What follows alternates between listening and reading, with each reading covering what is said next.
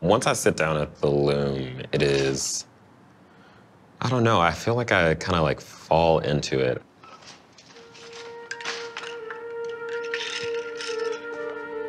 I often tell people it's like time travel or taking a long road trip. Like you just kind of, it feels like mentally I go somewhere else.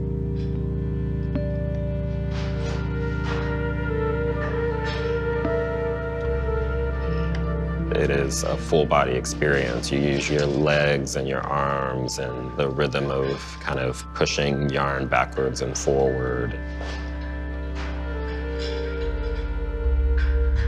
It's meditative. The weaving techniques are mostly double weave pickup. I also do a lot of strip weaving and sewing things together to create larger compositions. The figure is woven in a supplemental warp and weft. So inside the structure of the cloth, there are these additional threads that I can call up at will.